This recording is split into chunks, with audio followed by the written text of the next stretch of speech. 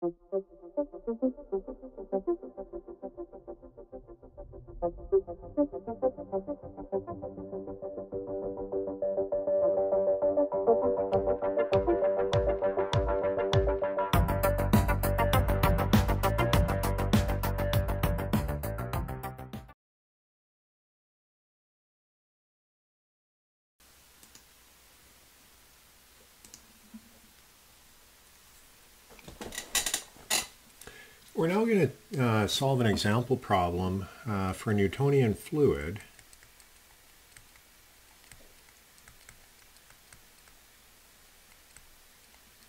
And what we're going to do is we will be given the velocity profile for laminar flow between two parallel plates, and we're going to try to determine the shear stress on the upper plate and the direction of that shear.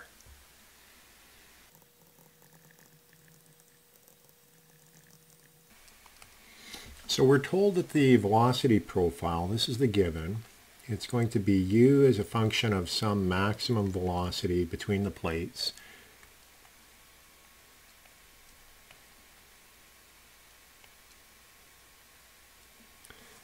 Is this equation, and the geometry that we're dealing with looks something like this. So we have an upper plate, and both of the plates are fixed, they're not moving. We'll define a coordinate system, x and y, about the center line.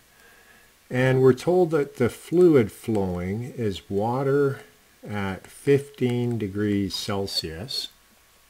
And we're told that the channel height is h equals 0.5 millimeters.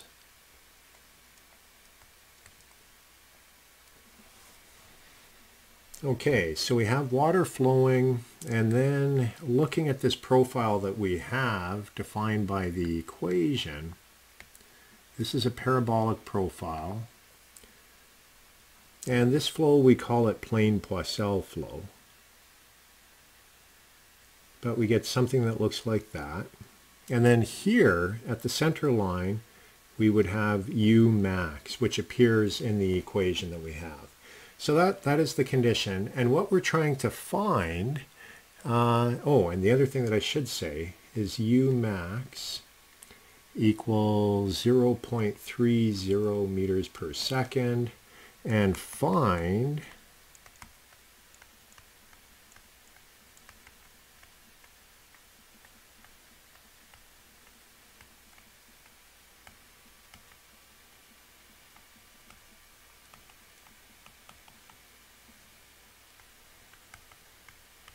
so what we're after, we want to determine the shear stress on the upper plate, and we want to know the direction of the shear stress. Okay, so how do we go about solving this? Well, what we have in our back pocket thus far is we know that water is a Newtonian fluid, and we've also seen that tau is equal to mu du by dy. So we have a velocity profile, a function of y. We'll have to look up the viscosity in order to get the proportionality constant in that equation, so we can look it up for water and we can go about our solution. So let's work on the solution.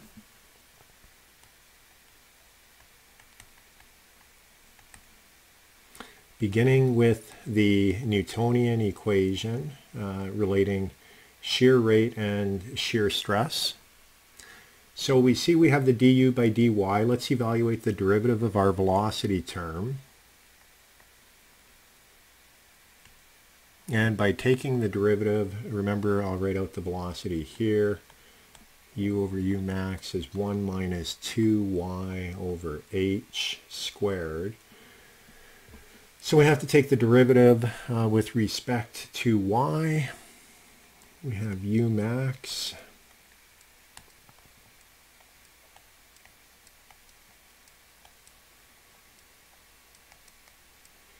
so we get that when we take the derivative of velocity with respect to y. We can collapse that into minus 8 times u max times y divided by, in the denominator we have an h squared.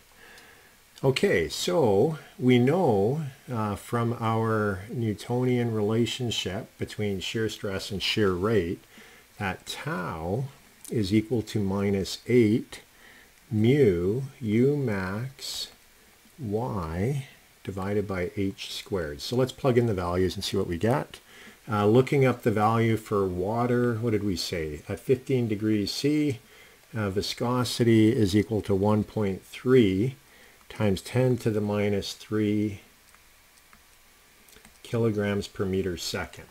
So let's plug the numbers in and see what we compute.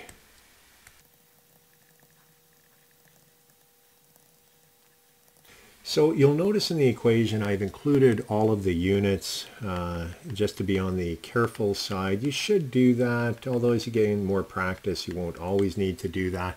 But you can then check for the dimensions of your final result from your analysis.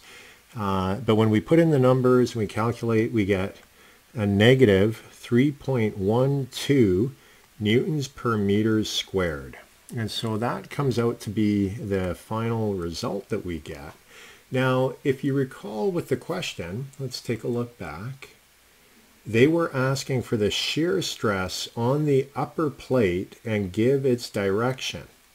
So when we went through this analysis and we determined this as being the shear stress, is that shear stress on the upper plate or is that shear stress in the fluid?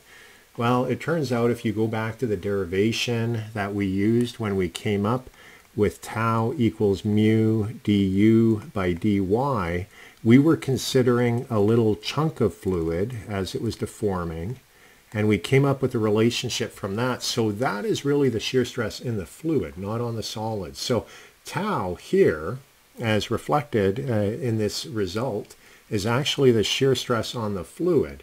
And consequently, the shear stress on the wall is going to be in the opposite direction. So if you remember our coordinate system, we had y in that direction, x in that direction. That means that on the fluid, the shear stress is in the negative x direction, and on the wall, it's actually in the positive x direction because it would be the equal and opposite. So if we were to sketch this out, what we have is the shear stress on the fluid, tau on fluid, is in the negative x direction, but the tau on the wall is in the positive x direction. So just like in statics, if you draw a little picture and you say the direction that it's going in, that would be good enough. And then you would write 3.12 newtons per meter squared. And what you could do is you could assign area as being unit area, or 1 meter squared, and with that you can then determine the stress that is on 1 meter squared of the upper wall. So your answer would be 3.12 newtons on the upper wall in the positive x direction. So that concludes the example of determining, let's see, where were we? Right here. Determining the shear stress on the upper wall, and what we find that it is in this direction, and it is 3.12 newtons, assuming area equals 1 meter squared.